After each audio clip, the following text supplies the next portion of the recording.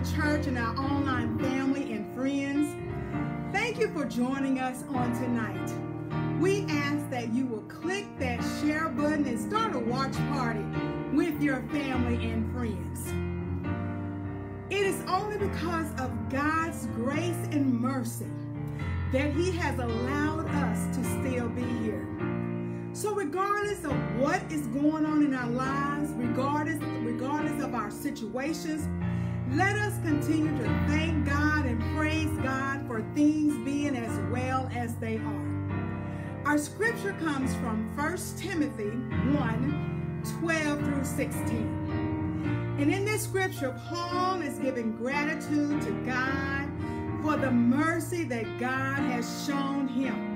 This scripture lets us know that there is no sin that's so great that God cannot save you if you just put your trust in Jesus. 1 Timothy 1:12 through 16, and it reads, I thank Christ Jesus our Lord, who has given me strength to do His work.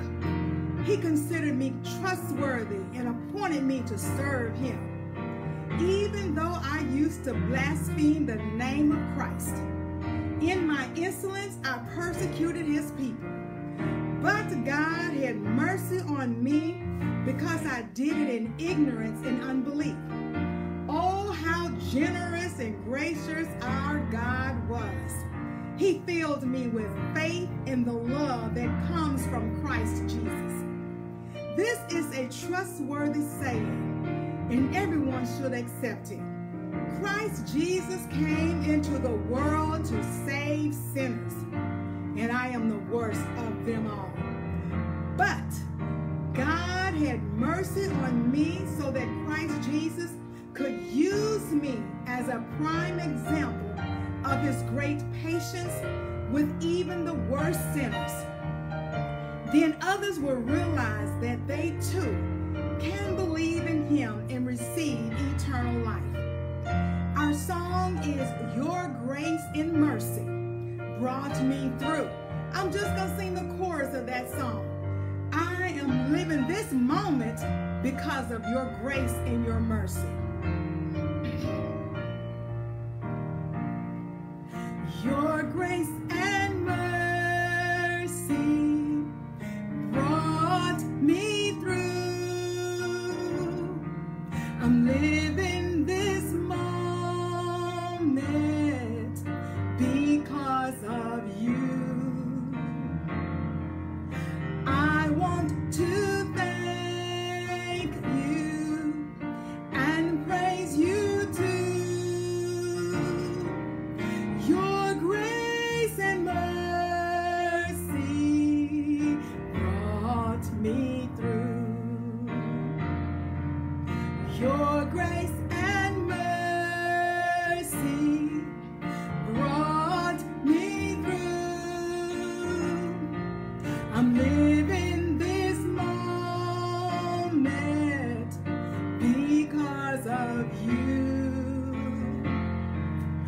I want to thank You and praise You too. Your grace and mercy, Your grace and mercy, Your grace and mercy brought me through.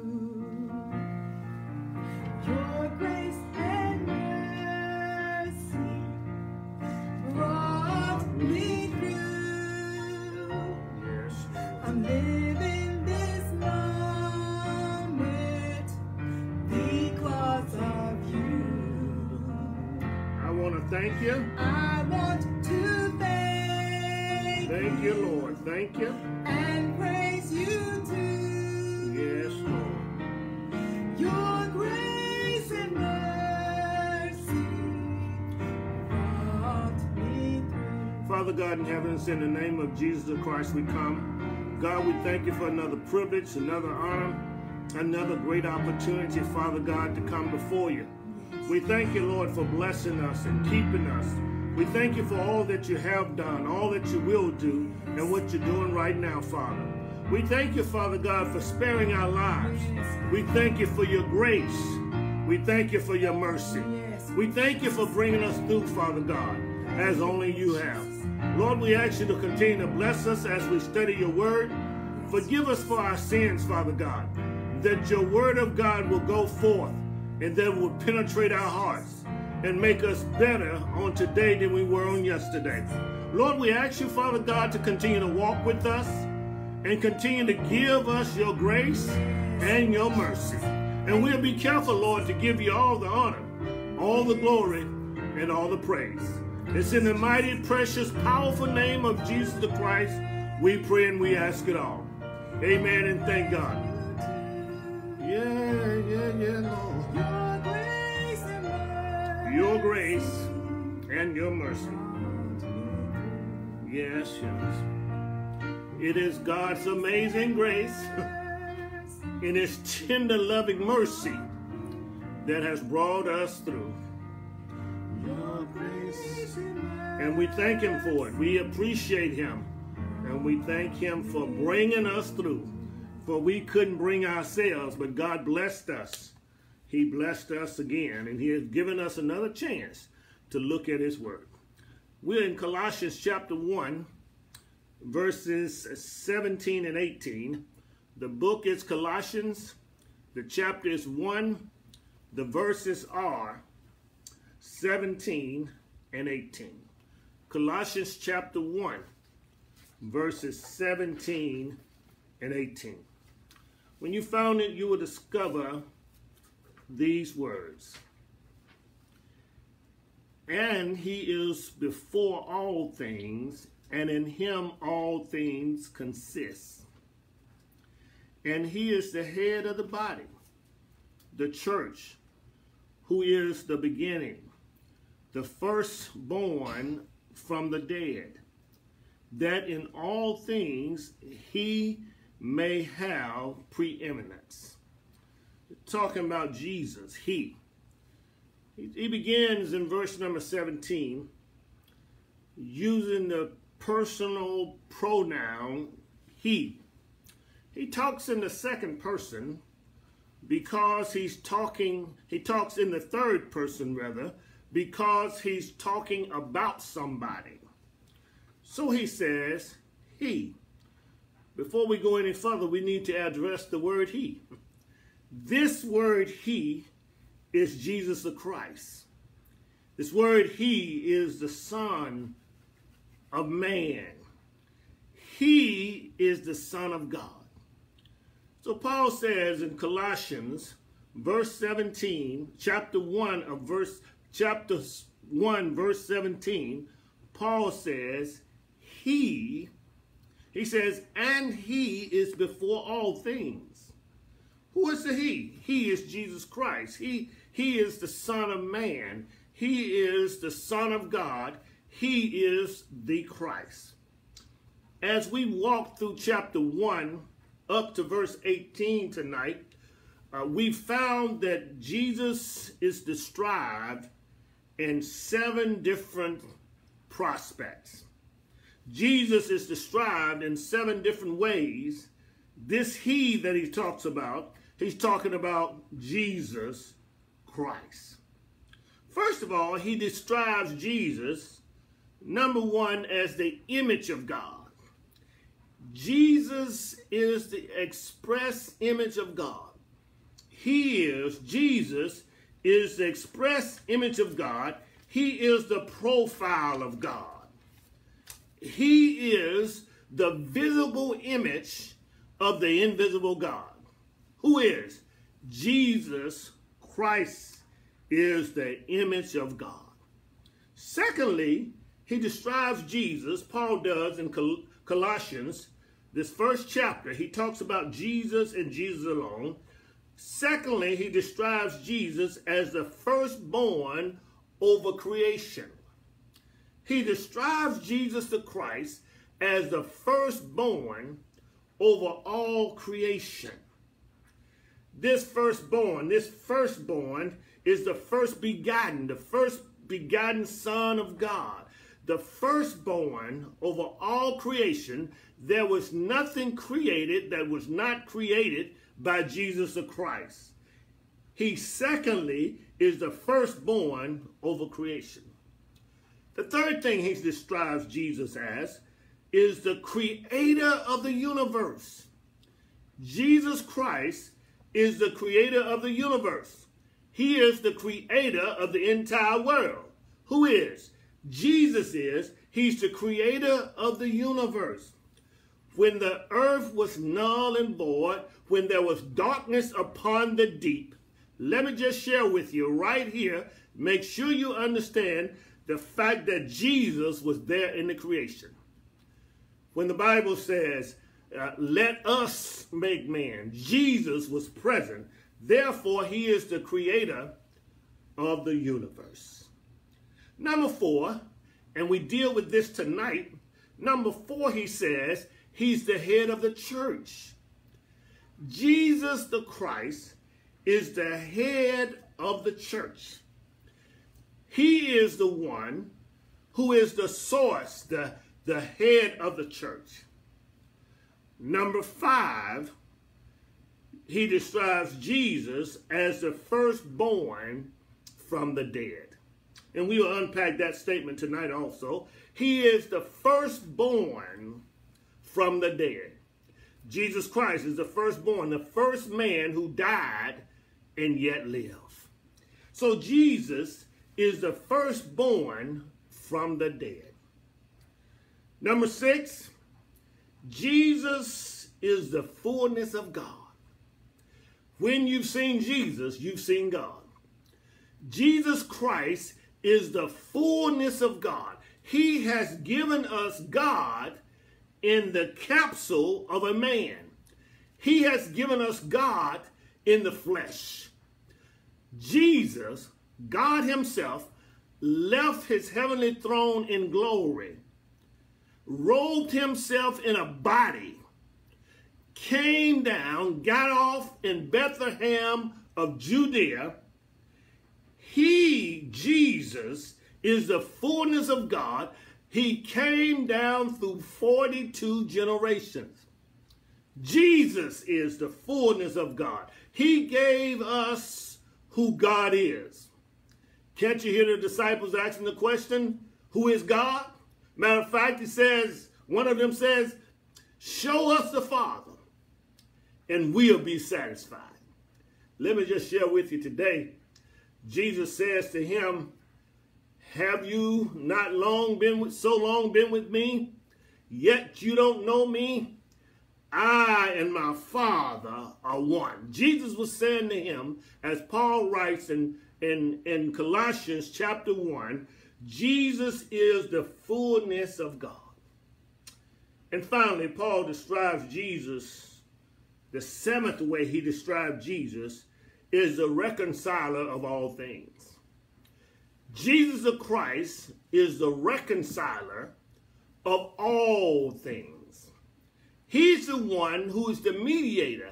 He is the one who put things together. He's the one who brings bitter disputes to a happy end. Jesus is the reconciler of all things. Let me run through them one more time. 7 things that Paul describes Jesus in chapter 1 of Colossians and throughout the book of Colossians.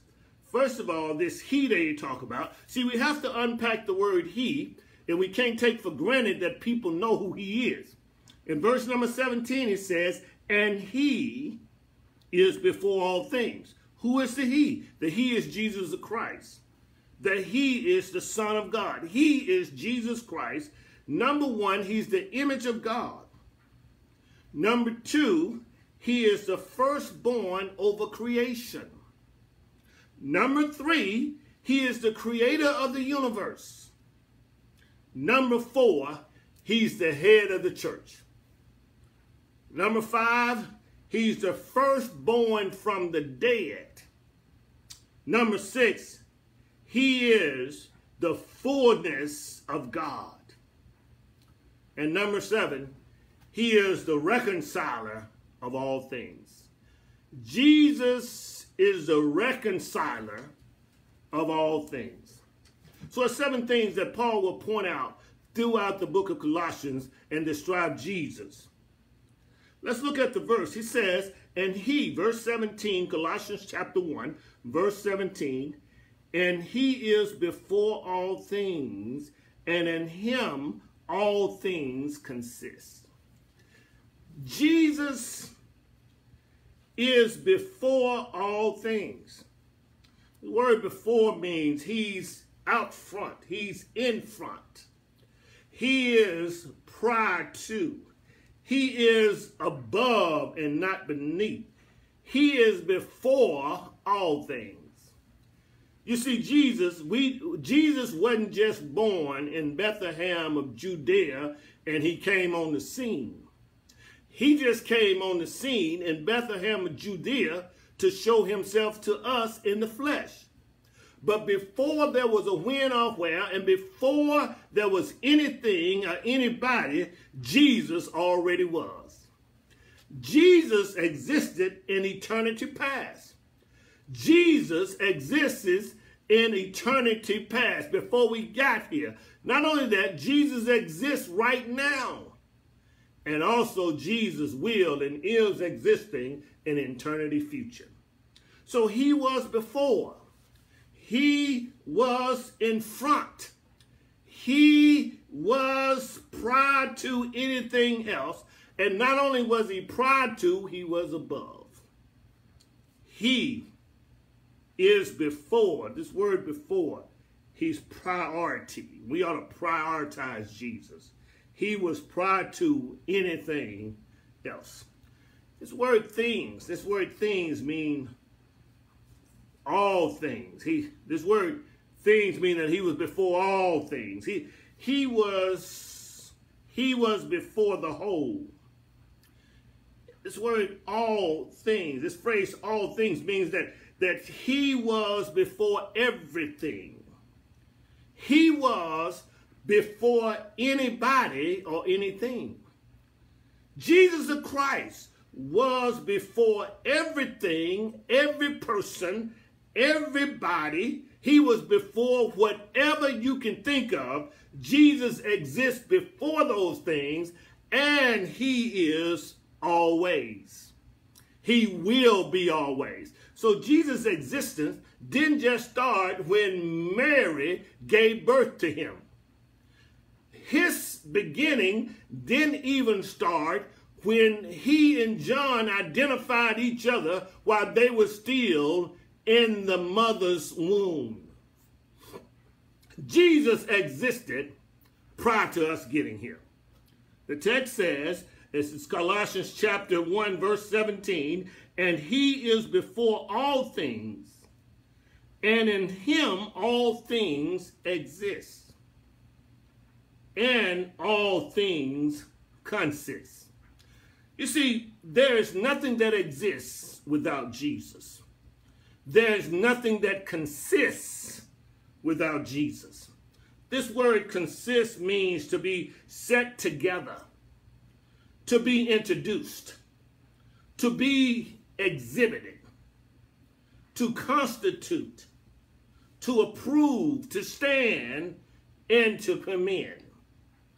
This word exists means to set together, to put something in order. In other words, nothing exists without Jesus putting it into order. It says, and he is before all things, and in him all things consist. Nothing consists, nothing exists, nothing is understood without Jesus. Because Jesus, this word consist says he set it together. Jesus introduced it. Jesus is the one who exhibited it. Jesus is the one who constituted it, that gives its life and gives it meaning. Matter of fact, Jesus is the one who approves it. Nothing exists without Jesus the Christ's approval. It stands and it commends and it commenced because of Jesus. He's God. Nothing exists without him.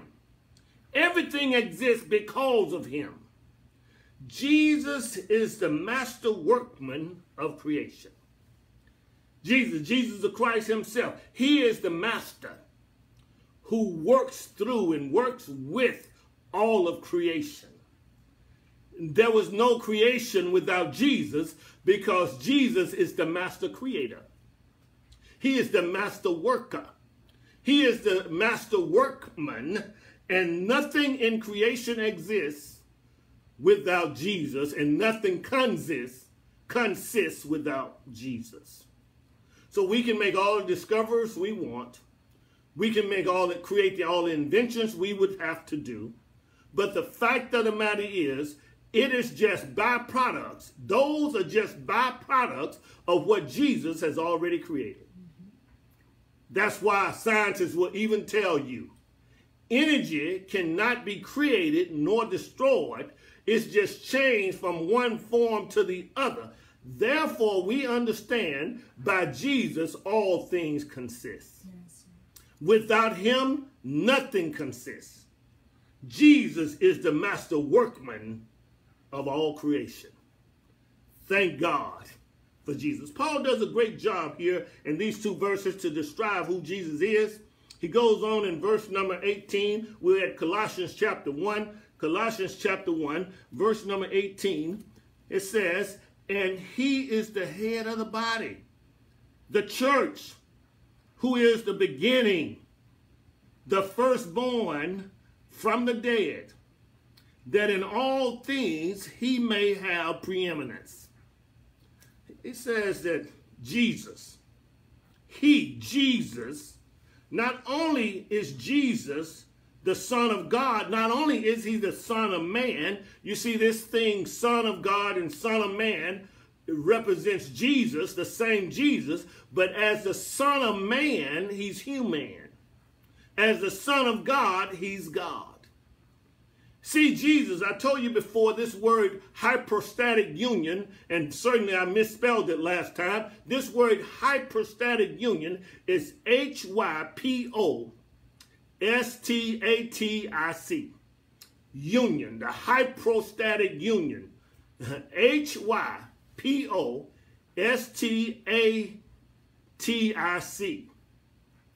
Union.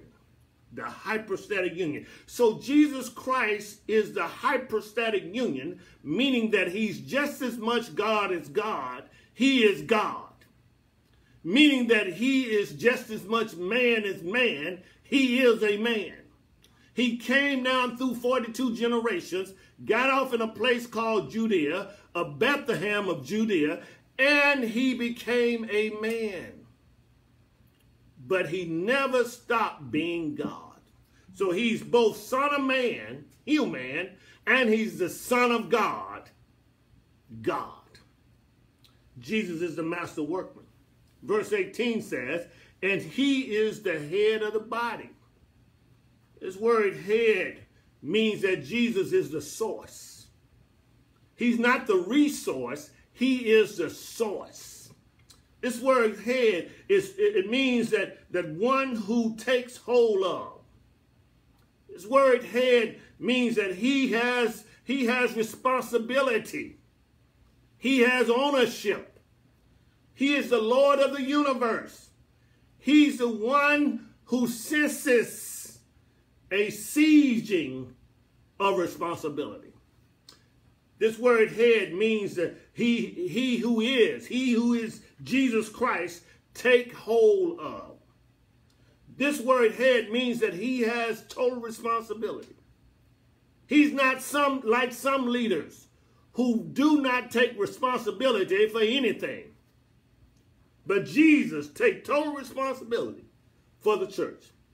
He is the owner. He has ownership of the church. He is the Lord of the universe. This word head, it gives us a sense of seizing the moment. This word is a word that gives us the idea that Jesus has sealed and Jesus has seized the moment as the head of the body. He is the head. He is the source. Jesus is never a resource. He is the source. You see, your job is a resource. Your car is a resource.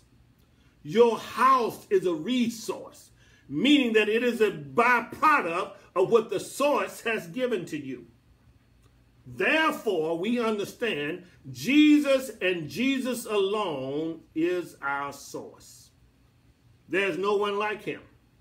He's our source.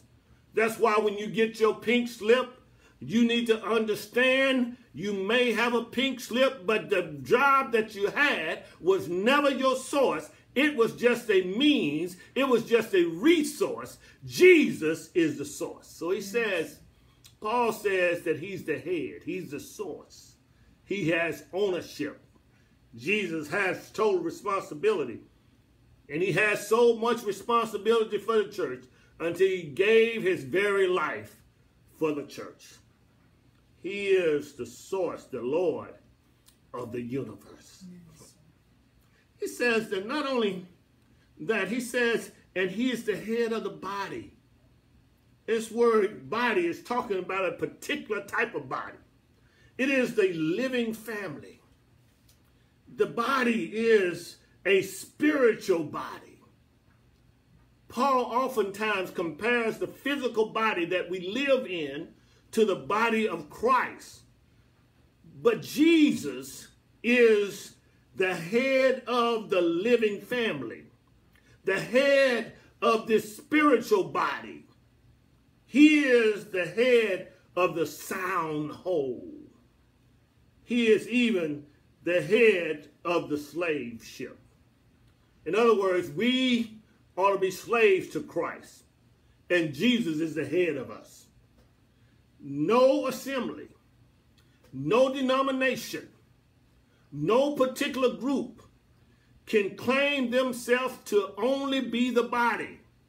I hear denominations all the time saying that we are the body of Christ. We are the body of the church. Let me tell you, no particular denomination, no particular group, no particular assembly can claim to be the body. Jesus Christ is the head of the body, and because he's the head of the body, he is the head of the living family, the spiritual body, the whole assembly. What I've just said to you is, just because you go to a church at a certain location, you can't claim that that location is the only body that Jesus has. Not only that, just because you are a member of a particular denomination, you cannot claim that you are the only right denomination when it comes to Jesus. Yes. Jesus is the head of the living family, the body. When he says in Colossians chapter 1, verse 18, and he is the head of the body, then he identifies what body he's talking about. He says, the church. He is the head of the body, the church. The church comes from the Greek word ecclesia. This word means a calling out, a calling from among. The church body itself, it is a popular meeting. The church is a religious congregation. The church is the body of Christ. The church is the assembly of a Christian community. It is believers in Jesus Christ. I know we leave home to go to church. And that's good, because there's a brick, mortar, wood place that we call church. It is where we get together. It is where we fellowship. It is called the church. And yeah, you ought to go to church. Hebrews chapter 10, verses 23 through 25 says you ought to attend church. Yes. You ought to be at the assembly of God. You ought to be at the location that's made of brick and mortar, that's made of wood and stubble. You ought to show up on Sunday, on Monday, Tuesday, Wednesday, whatever your church day is. You ought to show up at the church. Amen. You ought to be there. You ought to be there. When you look at Acts chapter 2, the church knew how to worship and the church knew how to get together. The Bible says in Acts chapter 2, verses 42 through 47, the Bible declares that the first century saints went to church on a regular basis. They went to the house called church. They went to the temple called church. What that says is they had a small group and they went to church in that small group. And then when they got together in the temple, they had a large group. And when they got together in that large group, people from the small groups came together. Yes, and they went from house to house, breaking bread and fellowshipping with the Lord. The church itself are the believers. So there's a place called church. And there's a body, the Christian body. Is what Paul talking about in Colossians chapter 1, verses 17 through 18. There's a body of believers. Believers in the Lord and Savior Jesus Christ.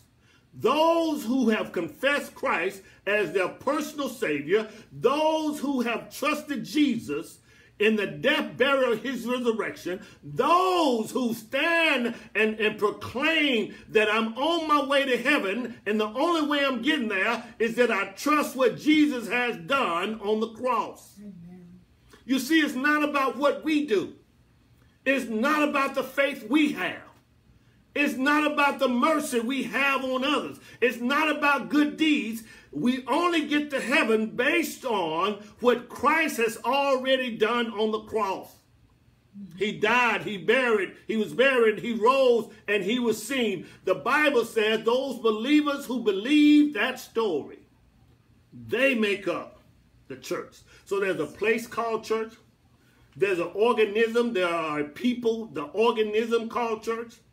And then there's an atmosphere that is called church.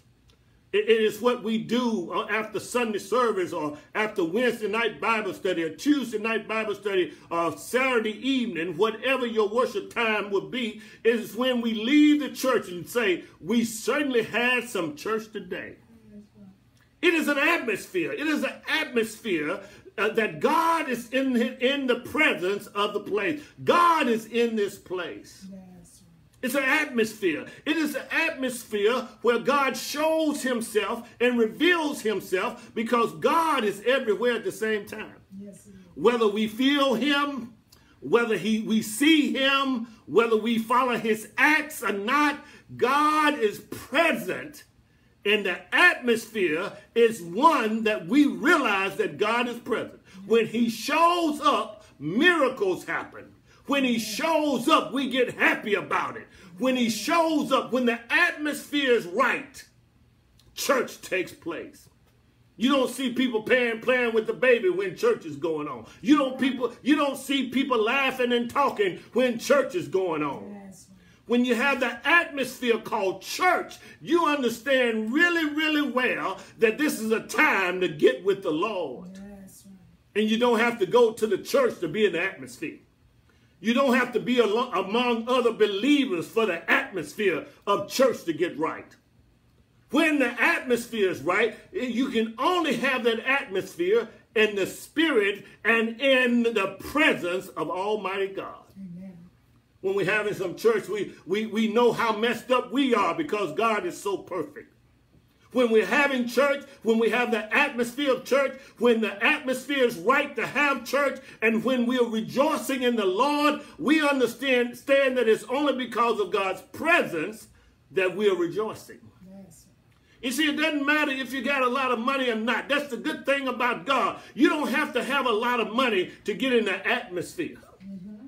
This atmosphere called church, this koinonia with God, this fellowshipping with God. We go to the building to fellowship with others, but we also go to the building to fellowship with God. We don't have to be at the building to fellowship with him. We can be in our car, we can be in our living room, we can be in our dining room, we can be in our bedroom, because everywhere we go, God is there. Yes. We have to make sure that we get in tune with God. The naming and claiming church call it a shifting in the atmosphere. And when there's a shift, what they're saying is, when there's a shift in the atmosphere, you can tell that God is making his presence known. Yes. Let me tell you, don't look for the shift. Don't look for the speaking in tongues. Sometimes God shows up in a small, still voice. You need to make sure that you're on the right path to hear from the Lord. Amen. When church is going on, when the atmosphere is right, you can hear from the Lord and you don't need a whole lot of people there. Church. So he says, Colossians chapter 1, verses 17 through 18. He says in verse 18, and he is the head of the body, the church. So there we have it. We have a place called church. We have an atmosphere called church. And we have a people called church. He's talking about the people called church. He's talking about those who believe the story that Jesus died and rose again. Those who trust this story to get to heaven. Those who trust this story to live from now on. It is called church. It is the body of Christ. It is the body, and Jesus is the head of the body, the church. It says Jesus is also the beginning. Jesus is the beginning. When we use the word beginning in this sense, we mean the commencement. Too often when children graduate from high school, graduate from preschool, graduate from junior high school, they think their graduation is the end. This word commencement, this word beginning means that you have a commencement exercise. This word commencement means it is a point where you begin. So when you graduate from high school, that ought not be your last time. It is the beginning of life. Amen. It is the beginning of a new page. It is the beginning. It is a new beginning. It is the beginning of a new atmosphere. It is the beginning of a new kind of lifestyle. This word beginning means commencement. It means the chief. And because it's describing Jesus, it means that he is the chief, the very first in power, the very first in rule, the very first in principle, and the very first in principalities. He is the magistrate. Because he's the very first in principalities, we understand that we walk not in a spirit of the flesh. We walk not in sight. We walk by faith. And Paul says that there's a war going on in Ephesians chapter 6. And he says this war is in heavenly places, in high places, in principalities. I want to tell you today that Jesus is first. He is the highest in principalities. He is the power. He is the rule himself. He is the chief of all principalities. He is the beginning. This word beginning means commencement. It means that the power. It means the rule, the principle, and the principalities. Colossians chapter 1, verse 18, he says that he is the head of the body, the church, who is the beginning, the firstborn from the dead. Firstborn means God first begotten. The firstborn from the dead. We talked about the fact that he is the firstborn of all creation. But I want to tell you, not only is he the firstborn of all creation, he's the firstborn from the dead. He is the first begotten. He is the first one to rise from the dead. He is the first one to rise from the dead in an immortal body. Jesus is the only one. He's the first one. He's the only one who died, got up, and still living. Jesus the Christ. He's the only one who died. He's the only one who laid down. He's the only one who rose again and never died again. I know what you're saying. Well, Lazarus was raised from the dead. You're right, but Lazarus laid down and died again. Yes. But our Lord, Jesus the Christ, he rose to never, ever die again. He's the firstborn from the dead. He continues to live in a powerful, indestructible life. Because he's the firstborn from the dead, he continues to live. Christ's resurrection marks Jesus' triumph over death, hell, and the grave. The resurrection of Jesus Christ, because he's the firstborn from the dead, he is the one who stopped death, and death never caught him again. He's the one that caused a shaking, and the grave had to give him up. He's the one, Jesus is the one who rose from the dead, and when he rose from the dead, he never laid down again. He's the firstborn from the dead. He's the firstborn. And the good thing about it is, because he's the firstborn from the dead, one of these days we're going to get up again. That's why Paul says in 1 Thessalonians chapter 4, verses 13 through 18, he says, brethren, I have you not to be uninformed. I have you not to be ignorant concerning those who are asleep, because those who died in Christ Jesus with this lively hope of Jesus' death, burial, and resurrection, don't worry about them, because they're going to meet us in the air one day and they will get up first. King James says that we will not prevent those who are asleep. This word prevent in the original Greek text means that we will not precede those who are asleep. In other words, those who are asleep in Christ, those who died with this lively hope, those who believe in the death, burial, and resurrection of Jesus Christ, they're going to rise first. Paul says in 1 Thessalonians chapter 4, verse 13 through 18, he says, and those of us who remain will be caught up together with Christ in midair. So Jesus being the first one to rise from the dead, who never died again, guess what's going to happen? We're going to get up to never die again. Yes. Those who love him, those who have trusted him, those who believe the story, we will rise again. He says he's the firstborn from the dead, that in all things he have preeminence. This word dead, it doesn't mean that Jesus was asleep. And it doesn't mean that we're going to be asleep, because when you sleep, you look like you're getting up again.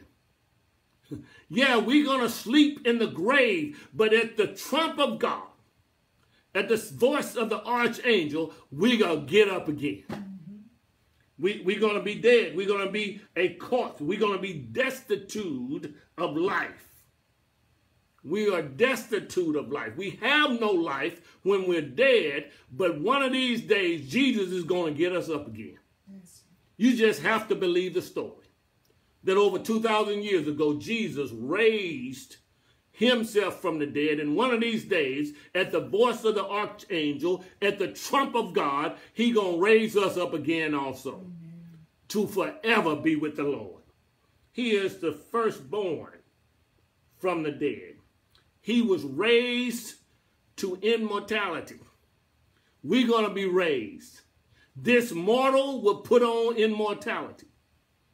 1 Corinthians chapter 15 says that, behold, I show you a mystery. We will not all sleep, but we shall be changed in a moment, in the twinkling of an eye. This corruption will put on incorruption. This mortal will put on immortality, and we will forever be with the Lord. Amen. He is the firstborn from the dead, and we're going to rise. We're going to rise from the dead also. The firstborn for the dead, that in all things, how many things? All things. This word all means whole. This word all means every. This word all means any. This word all means whosoever. This word all means whoever. We will all. He is above all. He says that in all things he have preeminence. Word preeminence means first in rank and first in influence. This word preeminence means that God has given Jesus a name above every name, that at the name of Jesus, every knee must bow. Yes. At the name of Jesus, every tongue must confess. Amen. That Jesus is Lord. He has preeminence. The fact is, he's the first in rank and he's the first in influence. He is holding first place down. He is the highest in first place. He is in the highest place. And the good news is he is eternal. Yes. Not only is he eternal, he's everlasting. Not only is he eternal and everlasting, he's from now on forever and ever. This Jesus that we're talking about, he has preeminence. The question tonight is, does he have preeminence in your life? Yes. Is Jesus holding first place down in your life?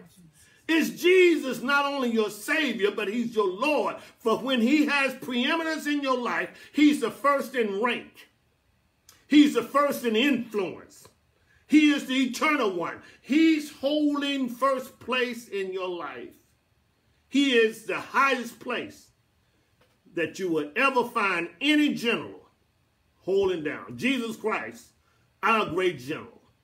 We're used to 4-star generals, 5-star generals. Jesus Christ outranked them. Yes. He outranked them in influence. He outranked them in status. He is the preeminent one.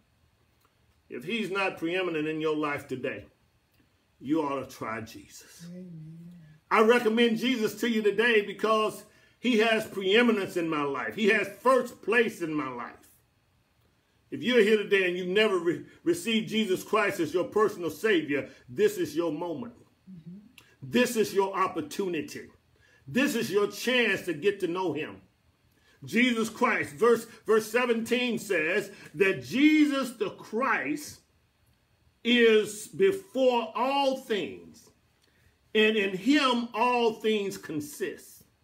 In Jesus Christ, salvation is made available. Yes. The door of the church is open. The invitation is extended. You ought to come to Jesus, just as you are.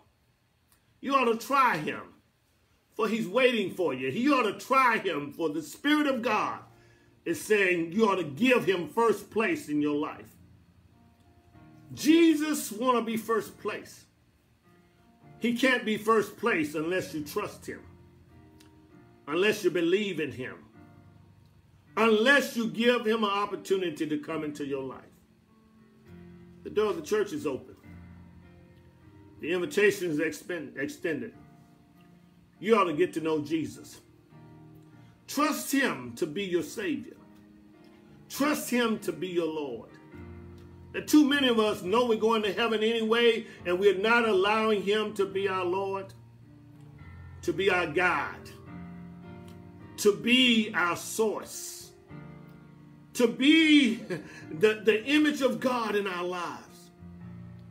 You see, we can't do it by ourselves. We've tried him, we tried her, we tried them, and we tried it. I recommend that you try Jesus. Trust him. Believe in him. And allow him into your life. You can do that today by joining me in this simple prayer. Believing that Jesus died for your sins. And out of obedience unto God, he died and rose again. The Bible teaches in Romans chapter 10, verse 9, if you can just believe that he died and rose, you can be saved today. Will you trust him? Will you trust him to get you from earth to glory? The door of the church is open. You ought to trust Jesus. Yes.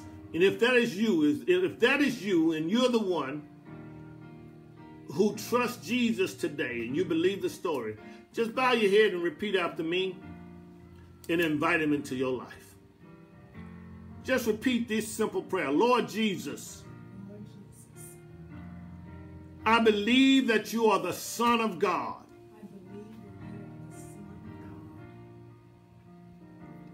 I believe that you died for my sins. I believe that you rose from the dead. Now come into my life and make me a new creature. Thank you, Lord, for saving my soul. We believe if you prayed this prayer and honestly believe the story that Jesus died and rose again, and you're trusting that story to get you to heaven, we believe that you're born again. And in that new birth experience, you're on your way to heaven. We all got to leave here. You want to go to heaven when you die. If you prayed this simple prayer and received Jesus Christ today, inbox me and let me know that you're now part of the fellowship of Christ. You're now part of the body of Christ. You're now part of the church of Christ. Inbox me and let me know if you received him today. And for those of you who don't have a church home or you in between church homes, I recommend the New Beginning Church, where Jesus is the center of attention and the main attraction, where Jesus is the captain of the ship, where we walk with Jesus and he gives us direction. If you want to join or be a part of the New Beginning Church, inbox me and let me know that you want to be a part of the New Beginning Church. And we'll be glad to welcome you to the family of faith. Thank you so much for joining us tonight. Thank you for being a part. And then also, if you need prayer, inbox me so we can pray with you and pray for you. I've been getting emails and inboxes for people praying. We've been lifting those people in prayer. And we want to continue to lift them. And we want to lift you in prayer. Now it is offering time. It is time to give to the Lord through tithes, offering, and sacrificial gifts. It is time to give to the Lord. It is time to give to the Lord through tithes, offering, and sacrificial gifts. We thank God for this privilege, this time of giving. It's time to give to the Lord. You can give to the New Beginning Church. You can give by Cash App. Our cash tag is NBC Souls, $ NBC Souls. You can give to the New Beginning Church by Cash App, $ NBC Souls, Cash App, NBC Souls. Or you can give by Zelle. Our Zelle email is lifting.jesus@yahoo.com. Lifting.jesus@yahoo.com. Lifting.jesus@yahoo.com. The idea here is from Romans 12:32. If we lift up Jesus, he will draw all men unto us, unto himself. Now you can mail your offering in at P.O. Box 503, Missouri City, Texas. P.O. Box 503, Missouri City, Texas, 77459. That's P.O. Box 503, Missouri City, Texas, 77459. Let me just thank you for joining us again here tonight for our Bible study. You can continue to join us every Wednesday night at 7:20 p.m. for our Bible study. You can join us at 7:20 p.m. for our Bible study every Wednesday night. You can also join us on Sunday morning at 9 a.m. for our Sunday school. 9 a.m. every Sunday for Sunday school. You can join us on these same stations on Zoom as well as Facebook Live. You can join us. And also for our worship service on Sunday morning, you can join us right here, the same station on Zoom and Facebook Live at 10:45 every Sunday for our worship service. We'll be glad to have you as a part of our services as well as a part of our church. We really thank you. We really appreciate your joining us on tonight. We thank you for being a part of our service. Please, ma'am, please, sir, after we have gone off the air and we've finished this broadcast, share it with somebody. Share it with a friend. This is our way of reaching souls for Christ during this season. We don't gather anymore into the church building, but the church must continue to be the church. The world is looking for the church to be the church. And this is the way we share Christ with other people. So hit the share button and share with everybody on your page and everybody that you're connected with. Share this broadcast with them so souls can come to Jesus Christ. And men, women, boys, and girls can fall out with their evil ways and trust Jesus as their Savior and their Lord. We want to give Jesus preeminence, first place in our lives. Let's go to God in prayer. Father God, we thank you now. We bless your name. We thank you for your mercy and your grace. We thank you for another privilege, another chance, Father God, to dive into your word, to hear your word, to be blessed by your word.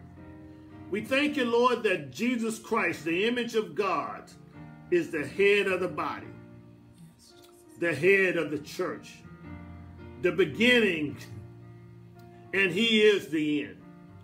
Thank you, Lord, that he is preeminent in our lives. And Jesus Christ is able to make life the better for each of us. Lord, we thank you for every listener. We ask you to bless them in the midst of all their concerns. Heal and touch as only you can.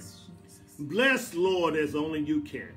Lord, we pray for the eradication of this virus, that men will go back to do things that are pleasing in your sight once again.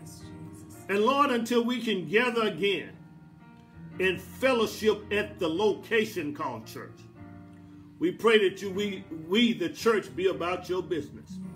The believers of God will call men to Christ and disciple men to follow Jesus. Now to him who is able to keep us from falling, the only great God, the preeminent one, Jesus the Christ, to him be power, glory, and dominion. And the church said, amen. Again, thank you so much. We at the New Beginning Church, we are uniting the church, strengthening families, supporting schools, and empowering neighborhoods to impact the world as we're reaching souls by lifting Jesus. Jesus says, if I be lifted up, I will draw all men unto me. John 12:32. Again, God bless you. God keep you is our prayer. Thank you again for being a part of our service.